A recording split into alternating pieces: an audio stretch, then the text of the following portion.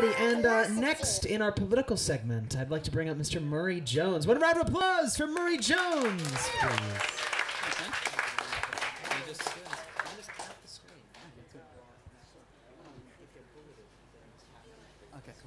Hey everyone. So I'm going to talk about freedom of speech today. Specifically things that threaten freedom of speech. Now, I know the country we're currently living in, you know, that's a topic for another day maybe. I don't know enough about it myself, so I'm going to talk about it I use examples from the UK, that's where I'm from. So that's the perspective we're going to talk about from, because that's what I know about. So, but these are the 5 threats, right? So we've got the kind of the obvious one, the most historical one, authoritarian regimes. Then we've got the opposite, liberal democracies that are now legislating for or against free speech, as I'd argue. Then we've got what I call the bastardization of free speech. This is the misunderstanding of what freedom of speech is. We've got social media monopolies, and we've got self-censorship. So if we start with authoritarianism. So this is authoritarian regimes. Governments that want to stop dissent, want to stop protest. So they stop people speaking out, they stop people dissenting, they stop journalists writing stories about what they're doing. I think we all know a bit about that, the kind of actions that are done in that revolution. So I got a list of the World Press Index for the top 5 press freedom rankings, right? So I don't know if you can guess which is which, but the bottom 5, North Korea coming in out of 180 countries that they looked at. So we've got Eritrea, Turkmenistan, Syria. Syria and Eritrea both wrapped in civil wars deeply, so understandable that they're in there. But China, one of the most successful, booming economies and societies in the world, is coming bottom of that list, so that's not great to see. But moving on, so I just wanted to touch on that. So this very pixelated, ugly pug dog has been at the centre of a freedom of speech case in the UK. So his name is Buddha, and his owner, who was like a YouTube comedian, taught him to respond with a doggy version of the Nazi salute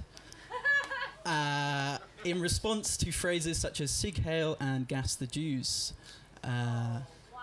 So very, I'd say, distasteful, insensitive, but, I mean, it's a pug doing a silly thing. So he was taken to court. He was charged with a crime, and he had to pay an £800 fine for being grossly offensive, is the legal term that was used in the court. And if something is defined as grossly offensive, then it, in the UK, you can be taken to court and charged, and he's got a criminal record now for doing that. He defended it, saying it was a joke. It was a juxtaposition. A cute dog doing a horrible thing is kind of funny in some way. Whether you find it funny or not, it's not really relevant to the point, I suppose. But let's move on. So the same law, but not a joke. So it's not comedy. So a 19-year-old girl, she posted a tribute to a young boy who died in a road accident. With some rap lyrics by, this is the rapper here, Snapdog. You can read them up on the screen there. Not kind of an odd tribute to make, not a tribute I would have made, but she was also taken to court. She was officially charged. She committed a crime of being grossly offensive. All she did was post these lyrics on her Instagram. They're not her own words. They weren't aimed at anyone in particular. She was just repeating words from an American rap artist. What the problem was with the conviction was that in the court it was discussed that no matter the context and no matter who said it, the words that she used were too grossly offensive. They were too offensive, and no matter the context, that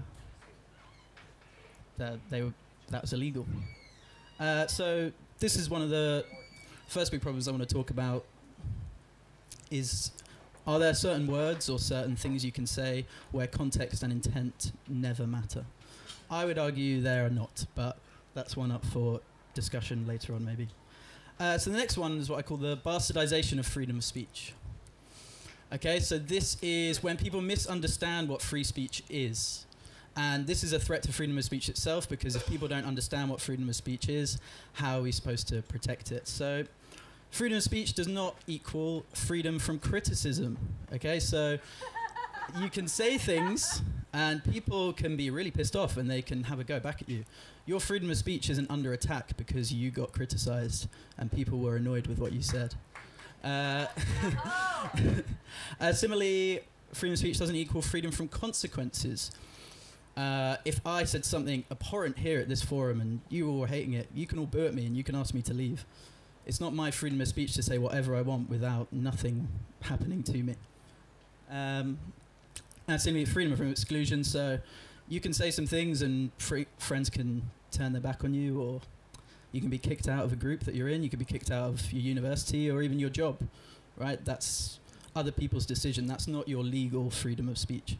So I think when people misunderstand this, and sometimes, especially from the right wing, they willfully misunderstand this to promote an agenda of hate or demonizing other people, they use freedom of speech as kind of their cover to justify it.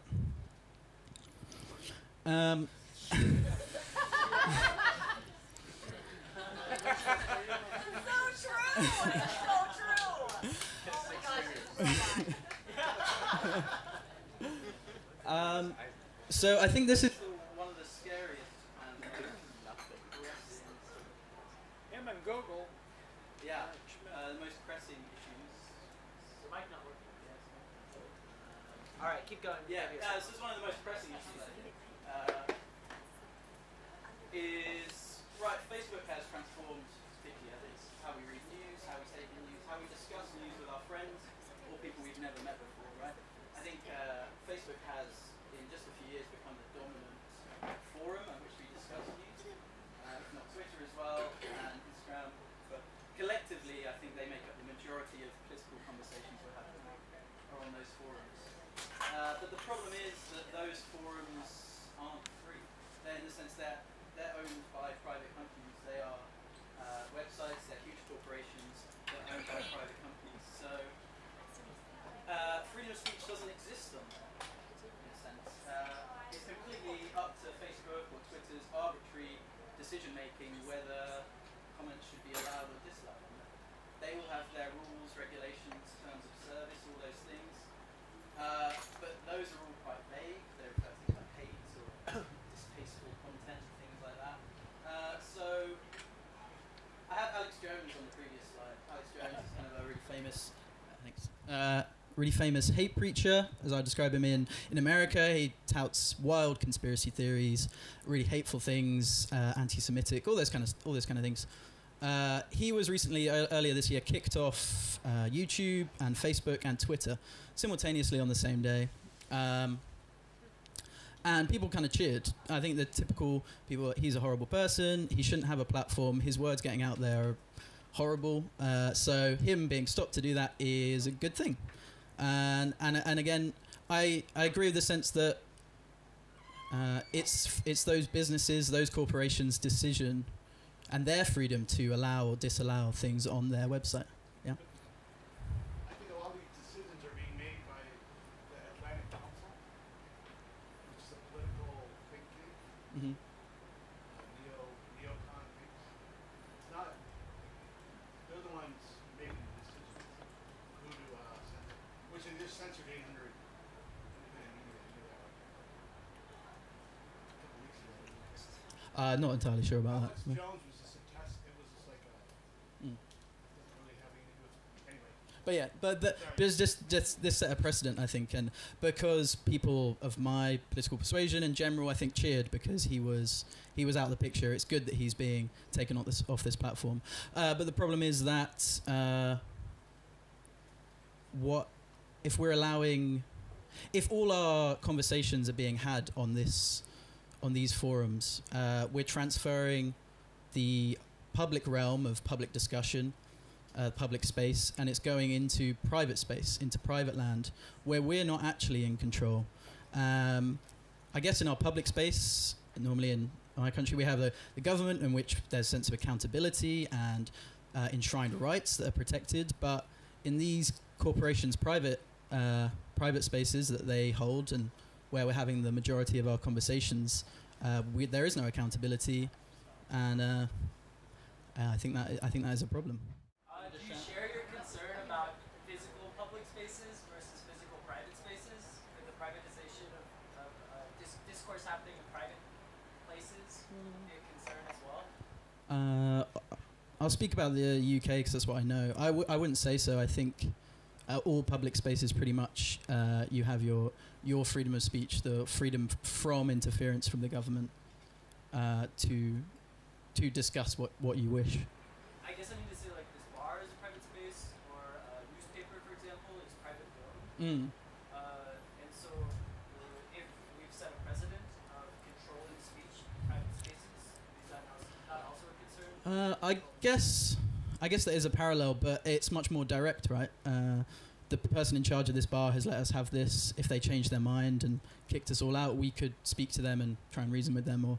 But when you've got a global platform in control of everything, there's no accountability or direct contact. So it's a bit more tricky. Oh yeah, sorry. At what point do these mega worldwide corporations get so big that they should either be busted into small places or become public utilities? Well, that's quite interesting. I was trying to think of what is a solution to this problem, right? Because, I mean, we're in the Facebook age now, right? It's hard to see us reversing this. Yeah. So what? So your suggestion, public utility, government-owned forum kind of thing? No, I don't believe in No. public utility. It's like the last speaker. The violence, structural violence, where does it come from? Which institution gives us these things? The same institution that gives us Mark Zuckerberg. Yeah. Pronounced different ways in my house. So there's two directions, I guess. Public utility, we kind of take the corporation away from Facebook, or if we have a public model which sort of apes Facebook, but we have those enshrined rights in them. It's a public space, it's legally a public space. Or we take the more private option and we just change our behavior. If we see freedom of discussion, the majority of our discussions happening on a private forum, if we see that as a problem, then we need to stop doing that and we need to change our behavior. Those are the two clear paths I see. Neither one is foolproof whatsoever. The last point is self-censorship. So I guess I see this as an accumulation of all the other threats, the other four. If we become fearful of punishment from speaking our mind or saying what we believe in, I think the natural next step is to start censoring ourselves. And we all censor ourselves to some extent. We all kind of moderate our behavior when you're in social scenes. Basic manners and politeness is a moderation in some sense. But if we constantly feel like we have to double think and we don't even trust our own instincts to speak our mind clearly because we're scared of offending people, or we're scared of legal punishment, we're scared of the government coming in and arresting us, or we're scared of being kicked off Facebook, which we rely on for our social life or our work life. If you have all those fears of punishment, then people start to self-censor and not really speak their mind all the time, and they kind of sink inside themselves. And if everyone self-censors, I think we will lose something quite fundamental and crucial to our society. And I don't know where the line is exactly, when is too much to self-censor, but I think we're not heading in the right direction, which is a problem. Thank you.